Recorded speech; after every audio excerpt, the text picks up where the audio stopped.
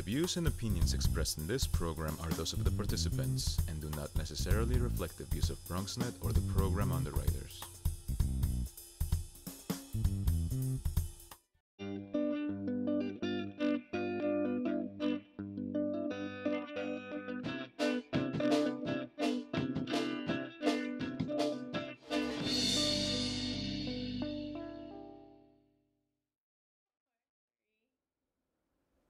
Welcome, art enthusiasts of the Bronx and beyond. My name is Cristina Pagan, and I will be your host for this episode of A Life in Art. On this show, we will bring you engaging and personal conversations with artists with whom you may not be familiar. People who have been working on their craft for at least a decade or are at a crossroads where passion meets necessity. We'll discuss creativity and inspiration with our guest artists, but also find out what it takes to balance the struggles of practical life while pursuing their passions.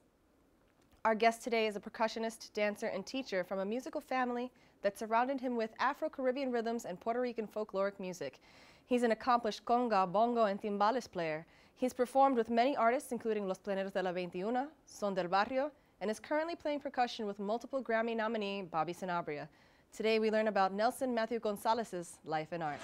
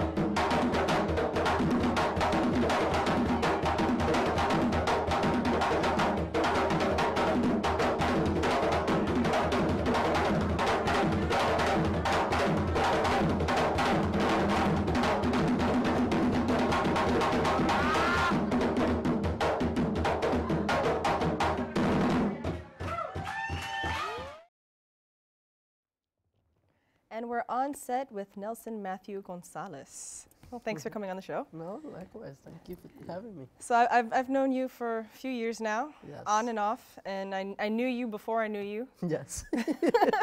Because I was a bit of a Puerto Rican folklore groupie, Yeah. following around some bands. I can't, I'm not gonna lie, I knew what it was. Okay.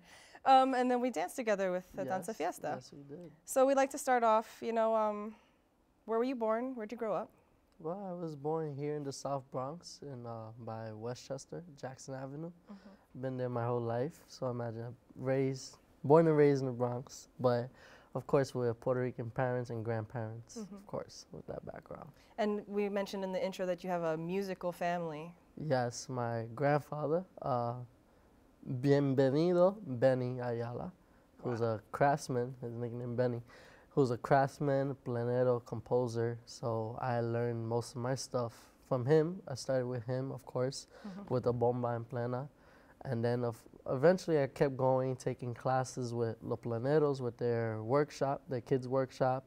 Then started taking percussion classes at 11 at Boys Harbor, which I had a scholarship, the Tito Puente scholarship, and I studied for 10 years there. And then eventually at 16, I started professionally with Son del Barrio, and then from there it just took off. Wow, at 16 you were already a professional. Yeah. That's incredible. Playing a professional band, but imagine Danza Fiesta, I've been with them since I was 7. Right. So I was already dancing professionally at age 7, but playing at 16 professionally. That's crazy.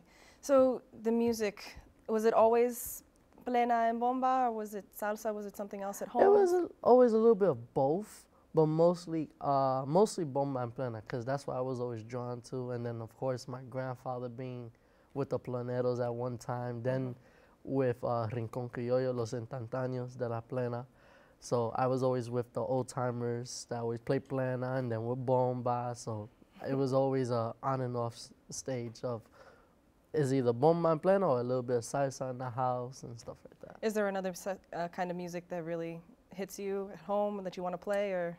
No, I have a love for a little bit of everything. You know, the folkloric, the Cuban music, Afro-Dominican music, Afro-Puerto Rican, so a little bit of everything. A little Afro everything. Yeah. Just put a little Afro on it, you're yeah, there. exactly. So you started dancing before you started playing, or playing before dancing?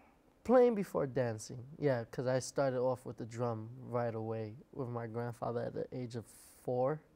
So already he gave me my first little pandereta and stuff that was actually signed to Petra Cepeda when the Cepedas first came here to New York. And so I always played that. And then, of course, later on, then I started dancing. I learned how to dance at home or everything from the house. And then eventually I met Gilla, which she knew my grandfather for years. And then she was a little, oh, he's small. But then when she saw, when I started dancing, she was like, wow. He's got talent. Yeah, he got some talent. And imagine, I've been with her for now 15 years. Wow, that's a long time. Yeah, 15 years. You're aging yourself. Yeah, now we know how old you are. All right, so playing before dancing, but do you love to dance, right? Yeah, I love to dance. What is it about the music that calls you to dance? It's always the feeling of that vibration of the drum and how everything coordinates with the drum. You know, how one step is synchronized with the drum.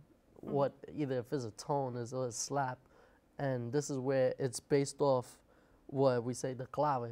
The clave is the heartbeat of the music, so everything just falls with that. And I'm like, wow, okay, I put 2 and 2 together, and it just comes naturally.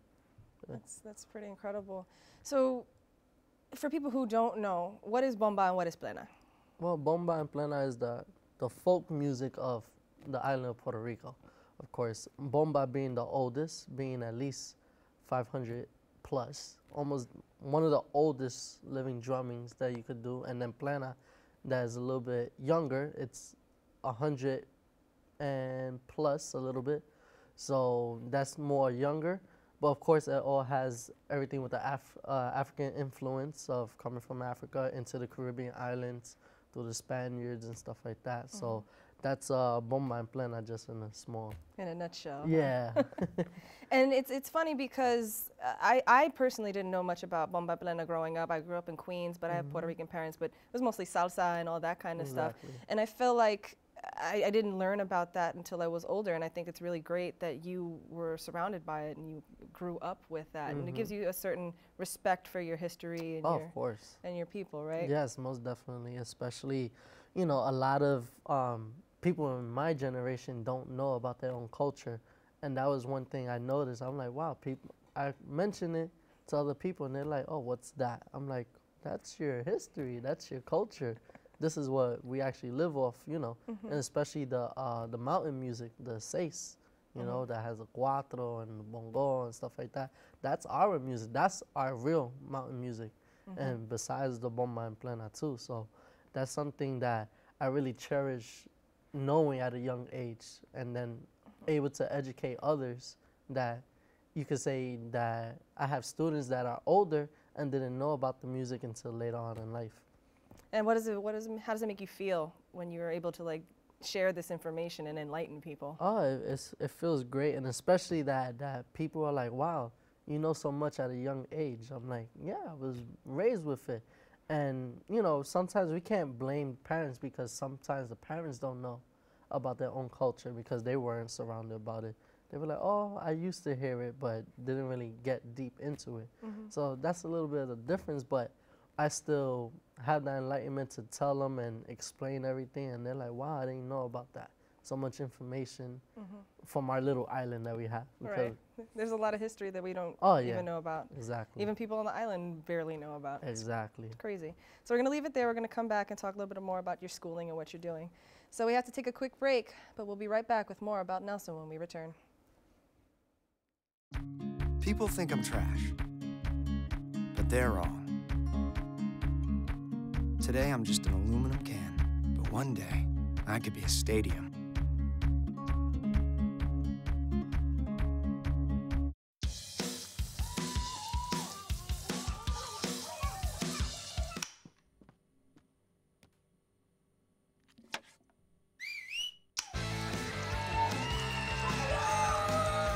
Don't let E. coli mosh with your food.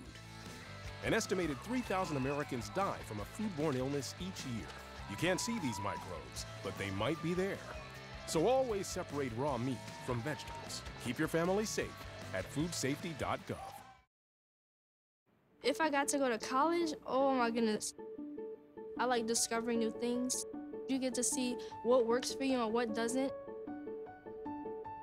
That helps you evolve as a person. You get to make like a supernova of skill or talent or whatever it is. I've always wanted to go to college. I just feel like that's my destiny. My name is Queen, and I am your dividend.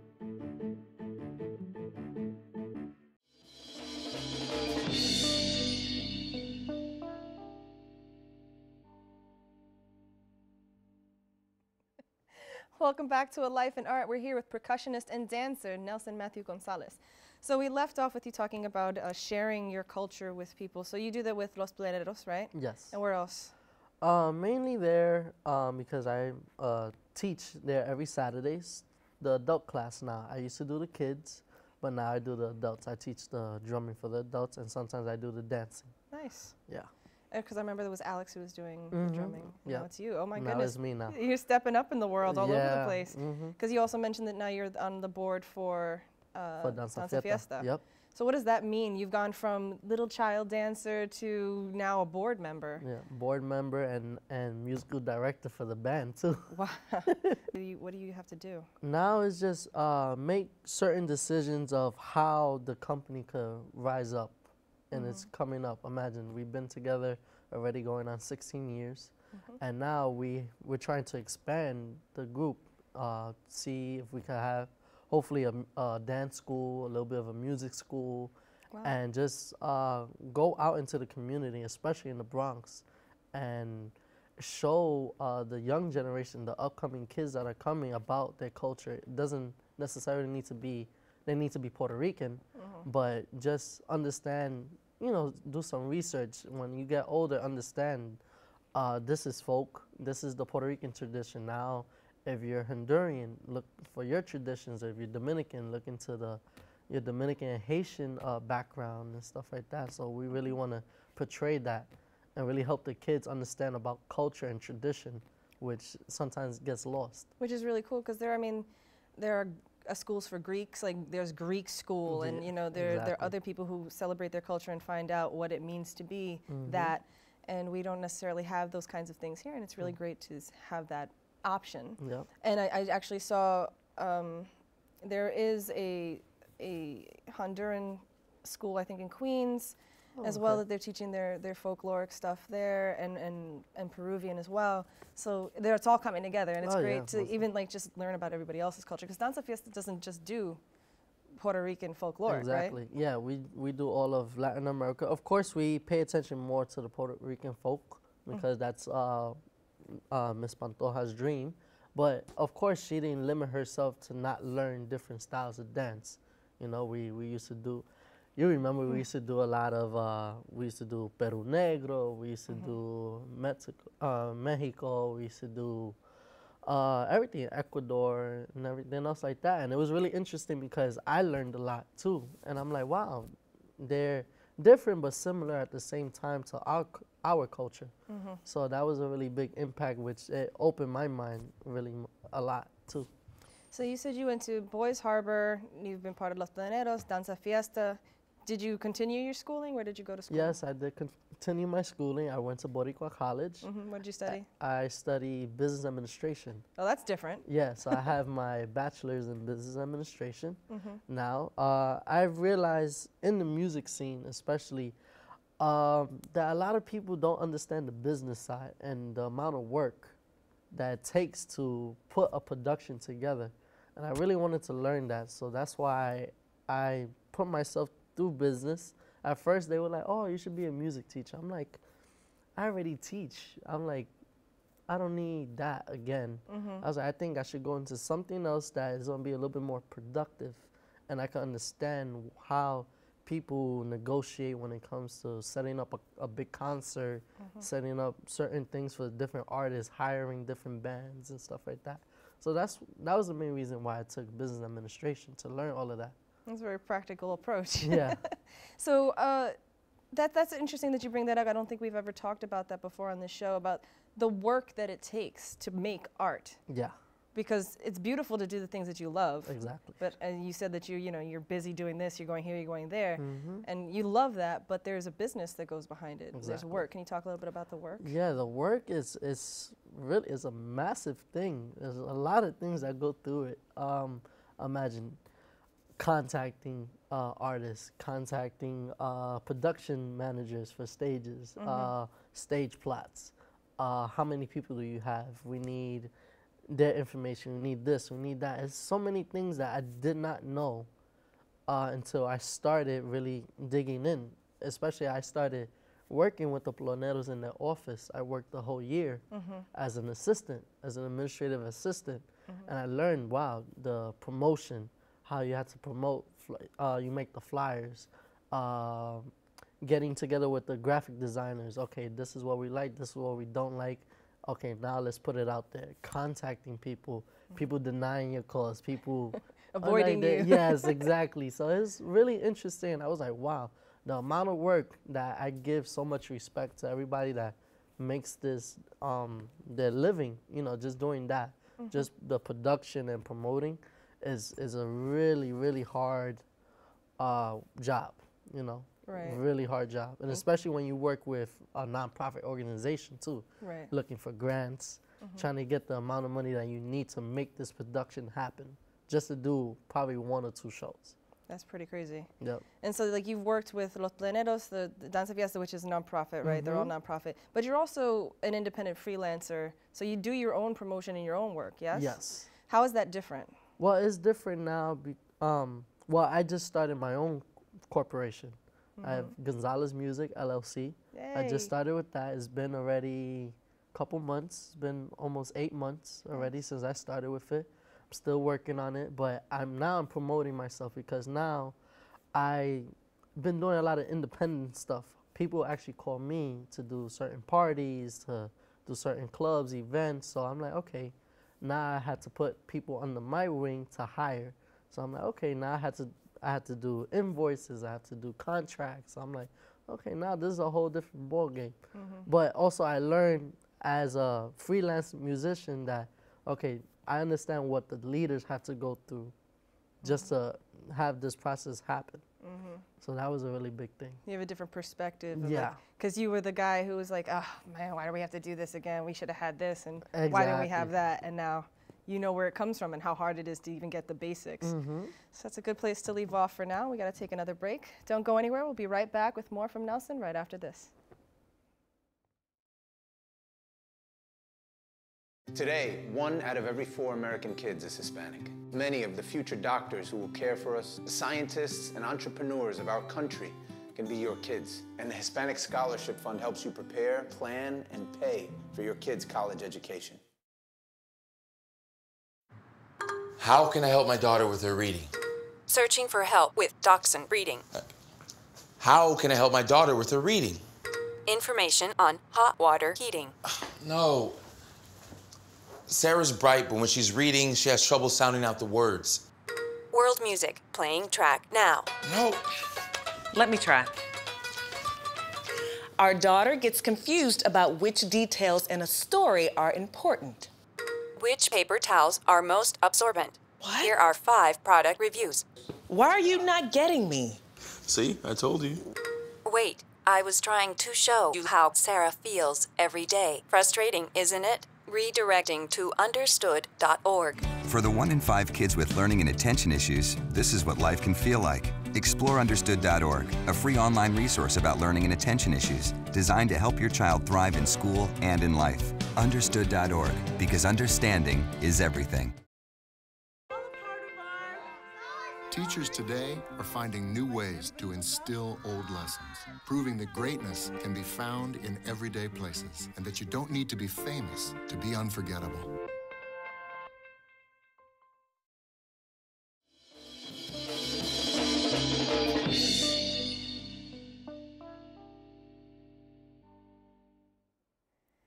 And we're back on A Life in Art with Nelson Matthew Gonzalez, aka Matthew, right? He has so many names everywhere. So you are also now working with, you've performed in Bon Plenazo, which is the biannual Puerto Rican festival at Hostos, but now you're also going to be involved in planning it, sort of, kind of, maybe. Yeah, a little bit of it. What does it take to plan something like that or be involved with? It's a process and a half. Imagine, I know John McAwee, the director of Hostos, finally taking over Wally Edgeco's spot as the director, had to go through getting the funding for this project, for the event, and then also now able to contact the different groups now to invite from Puerto Rico. And this year we're actually trying to, the theme, if I'm not mistaken, is about the young generation, the generation that is coming up. So we're trying to focus on bringing the new groups in Puerto Rico to New York for this event. That's really going to be a great impact. And now organizing, like trying to help out like the different groups, suggest what groups could work for Bon Plenazo and everything else. You've traveled all over the place performing. Where have you gone performing? I've been to California at least 4 or 5 times, been to Texas, been to Bermuda, been to Martinique, Guadeloupe. The farthest I've been is Thailand. Wow. Yeah. Playing? Playing. With Los Planeros? With Los Planeros, yeah. So what was that like? How do you bring Puerto Rican folklore to Thailand? That was something that it landed on their laps. They contacted them. They were like, we have this world festival, and we would like someone from the U.S. with your music, the Puerto Rican music. And I was like, wow, that's interesting. So we went to Thailand, and it was something outstanding. Of course, Bangkok, we went to Bangkok. It was the capital. And we was like, wow, this is like 42nd. But of course, we have Thai people. Hotter. Yeah, hotter, of course. But I was like, wow. And of course, they didn't understand what we were saying. So everything was being translated. And at first, it was a little awkward because we weren't sure how they were engaged and react to the music. But after that, I think the first show, they really reacted well and they enjoyed themselves. That's great. I mean, that must be interesting. So you're doing everything in Spanish or in English? In Spanish. In Spanish. So everything was in Spanish and they were translating that to Thai? Yes. Wow. And then did they get up and dance with you, or was it just playing music? They got up and danced. We engaged with them to dance and stuff like that. But of course, it was a big production, so it was a little bit on a big stage. But we try to interact with them as much as we can and explain what's going on and what are we doing. First playing plena, then playing bomba. And it's funny, there's videos of that you could find on YouTube. So of us performing and me playing and dancing, of course. That's gotta be awesome, man. So what do you see happening in your future? What is it that you want to do with your music and your art? No, of course, I want to play for the rest of my life as much as I can. But seriously, in the future, I really would like to open my own little music school. So, and especially in the Bronx. That's my main goal. Why particularly in the Bronx? Well, since I'm a Bronx native, that's one. But also what I see, I had to travel all the way to Manhattan to learn these things. And I didn't have these opportunities in the Bronx. Of course, I had La Casita, but not an actual former music school in the Bronx that they specialize in Latin music or in jazz or whatever you want. But that's why I'm like, wow, they don't have that in the Bronx. They have all of that in Manhattan, some in Brooklyn, and some in Queens, but nothing in the Bronx. So now, and I see how the Bronx is expanding at this moment. You see all these new buildings. It's like, wow, I remember this part was abandoned. Now they put a big complex on it. I'm like, wow. I was like, if the Bronx is growing, why can't our music grow in the Bronx at the same time? You know, cultivate the talent and the youth here too. It's awesome. So I'm trying to figure out what my next question is. completely left my head. So with the music school, and do you see that happening within the next 10 years, maybe farther down the road? Or? Maybe, I'm trying to do it as soon as I can, you know. But of course, I need to get the funding for it. I have to look for the right place for it. And of course, now when my corporation is going to help me, now I can expand to looking with other people to talk to them, probably be partners with to expand. Then also maybe also help Danza Fiesta and being part of that too. Maybe we can merge the schools together, have a dance school and a music school at the same time. That'd be really great. Yeah, so you know, there's a lot of ideas in the air right now that we have to put on paper and see if it can actually happen. Actually get some money thrown your way. Yep. So we like to talk to on the show about like what it takes to not just follow your passion, because it's lovely to have an idea and love to be an artist and whatever, but there's the practicality behind it. So what does it take for you to be, you know, to follow your passions but still pay your bills? What's your schedule like? My schedule right now, it's promote yourself. You have to really promote yourself. You have to study. You have to practice on a daily basis. You know me. You've seen my hands. Just look at my hands alone. I work a lot. I'm fortunate enough, and I thank God that I get to work at least 4 or 5 times a week. You know, and even on the slow season, I could work probably 2 or 3 times a week. And I'm fortunate enough because I promoted myself, and then also a lot of people have recommended me. For a lot of things. They're like, no, he's responsible. You have a reputation. Yeah, I have a great reputation that a lot of people recommended me for a lot of stuff. That's why I've got to these places, you know, working with Bobby now, working with these big artists, Dominican artists, the salsa artists. The recent one was Richie Ray and Bobby Cruz. Wow. That I played at NJ Pack with them this past August. Nice. So that was something. So now the good word is putting in for me, because I'm doing what I have to do. I'm practicing. I sound good. You know, I read music, so that helps me. You know, that I could just go to a gig and like just read the music right then and there. So, and a lot of people see that. And also, it's just good character. You know, how you present yourself, you know. The hustle and that grind is real though, right? Yeah, it is. It is. The competition in the music business is very, very hard. And it takes a lot. It takes a lot of work and a lot of effort. Communicating, promoting yourself, but promoting yourself that you show that you're humble enough, you just want to play, you know, and then you show that you have that good character in you to just expand and just want to make good music. You know, you don't want to make enemies, you want to make friends, you want to make colleagues, you want to, everything in this picture is just, it's just something great that you just want to promote yourself and also push the music. And the world is so small. The music world is so small. Everyone knows everybody, so it's always good to make sure you leave on good terms, right? But it seems we run out of time. Thank you so much for joining us. No problem, anytime. Thanks to Nelson for sharing his life in art with us. Thanks to all of you for joining us today. We want to encourage you to connect with us on social media. Visit us on Facebook and YouTube at A Life in Art, and Instagram and Twitter at A Life in Art TV. We'll be back with more stories from emerging artists when we return with A Life in Art.